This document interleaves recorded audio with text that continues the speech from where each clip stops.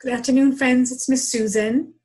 Today's activity is going to be painting some cherry blossoms. It's springtime, and there's generally a cherry blossom festival happening down in our nation's capital. So I'm going to start off by reading you this story about cherry blossoms, and then we're going to paint our own cherry blossoms. And what you're going to need for this activity is a piece of white paper. Any size that you have at home is fine.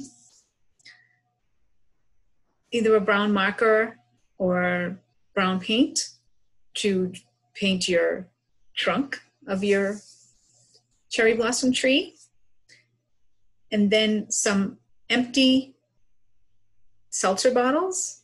You see the bottom? It has the print of a cherry blossom. Water bottles, okay, and a container of some sort to put the paint in. I have some used to-go containers, or you can use paper plates, and paint, okay. Cherry blossoms are all different colors of pink, shades of different pinks. So if you have pink paint and white paint, you can make different shades of your pink, okay? Or you could use white by itself and pink by itself. And you'll see how they come out when we start to actually do the painting. So first off, I'm gonna start by reading this book, kind of telling us all about the cherry blossoms in springtime.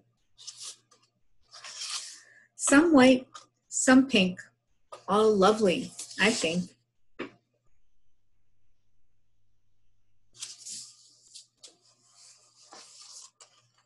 Each year, when spring returns, robins dance on the new grass. Drowsy bees sing to swaying daffodils. Warm breezes make tulips take a bow.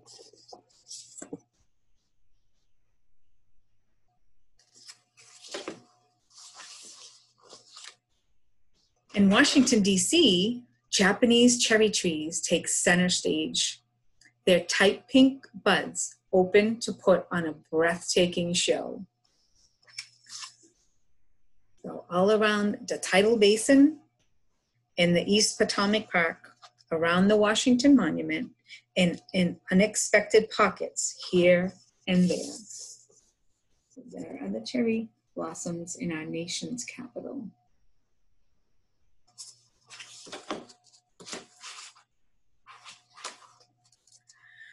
From a distance, craggy branches are lost in billowing clouds of snowy white and soft shades of pink. Up close, flowers cluster bigger than your fist, clinging to gnarled twigs. Branches sweep low, bringing sweet blossom close enough to sniff.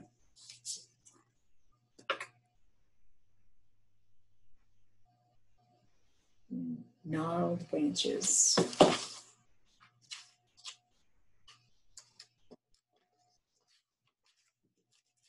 Some trees have been showing off since 1912, when the people of Tokyo, Japan, sent them as a gift of friendship to America.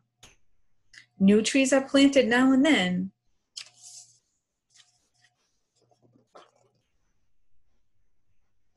See how beautiful those cherry blossom trees are? And this is what the flowers look like.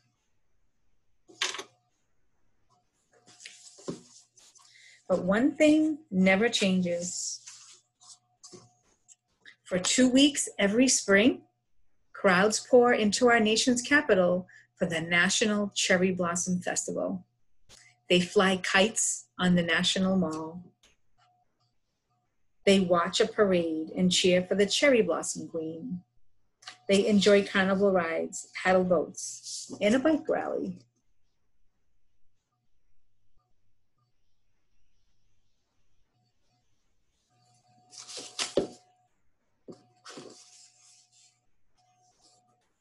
And they take pictures, lots and lots of pictures.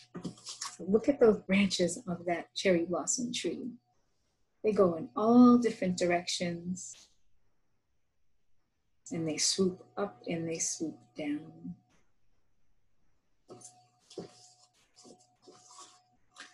Too soon the party's over. Delicate petals fade, then fall. In their place, dark leaves and small bright cherries appear.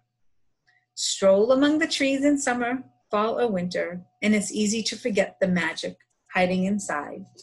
But spring remembers. These are the cherries that come after the flowers fall off the tree. And this is what they look like in the fall and in the winter.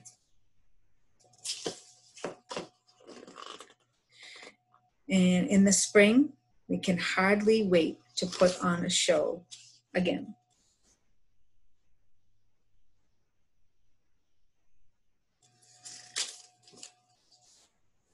Okay, so here we go.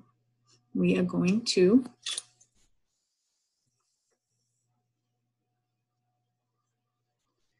I'm going to paint up this way so you can see what the tree's going to look like, all right? So again, I just have like a mild gray for my tree trunk. Just brushing. You have a strong foundation, strong trunk. Remember, these trees have been around for a really long time. And as they go up, they bend down. They have little gnarly knobs on them. And they get thinner as we go up to the top. Some of them reach down even to the ground. So I'm using a brush, but you could even do this with a marker or with some watercolor paints. Remember, this is Susan's cherry blossom tree, but you will be painting your cherry blossom tree.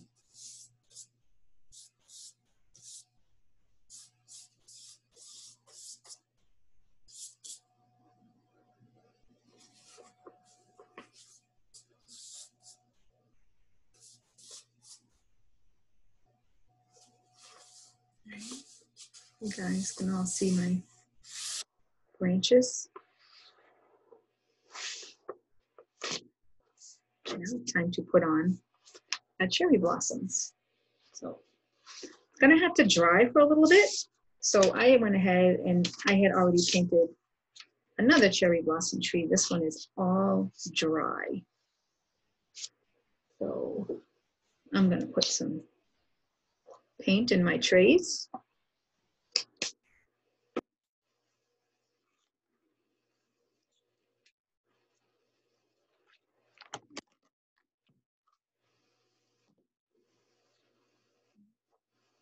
Squeeze it in there.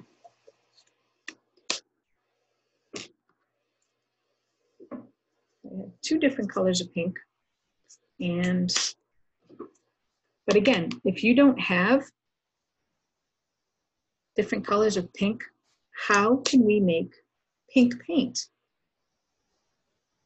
That's right, friends. We can mix red and white together and you can get a shade of pink.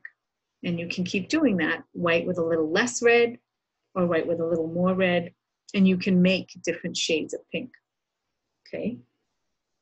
So now we're going to take our bottle and dab it in the paint. Make sure we get all those little knobbies covered in paint. And now we're going to just dab them all over our tree branches.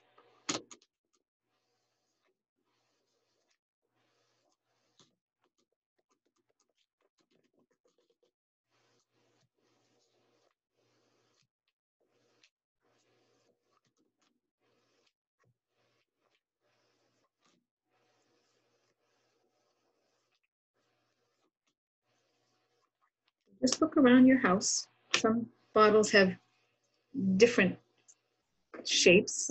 That's a bigger one. And my white one, a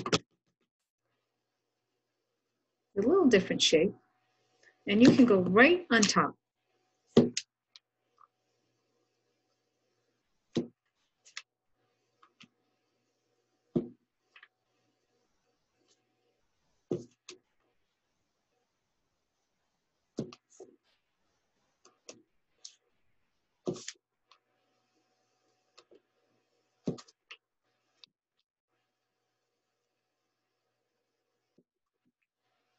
Families, you can actually set this up at a space where you have your art activities for the children. Make it more independent for the children. The bottles could be in one basket, and the paints can be in another, paper plates, get it all set up. And then when they're ready to paint, they can just go right ahead.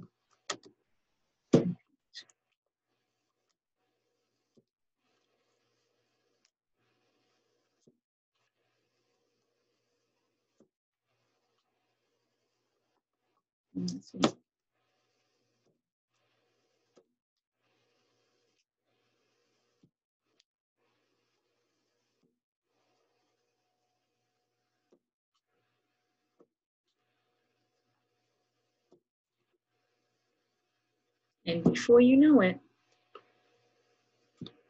your cherry blossom tree is looking just like the ones in Washington.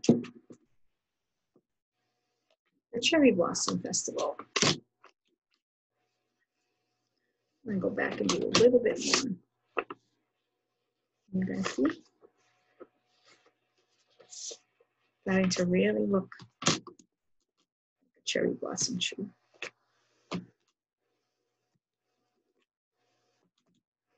And you can even put some petals down here on the ground. Maybe it started falling off.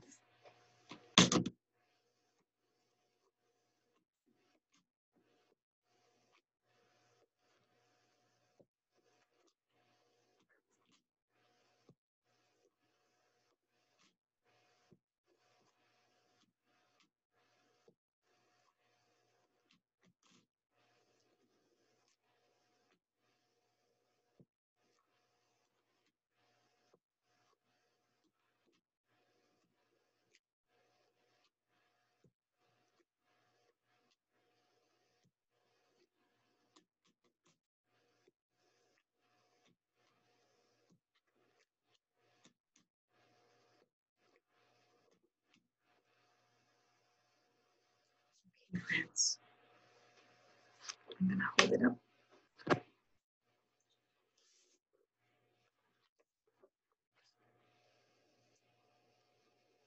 Cherry blossom tree. All right, that's our activity for today. I hope you enjoy painting your cherry blossoms. And when you're out driving by or walking around your neighborhood, take a peek and I bet you can see some cherry blossoms and some cherry trees in your neighborhood. Okay, friends. See you next time.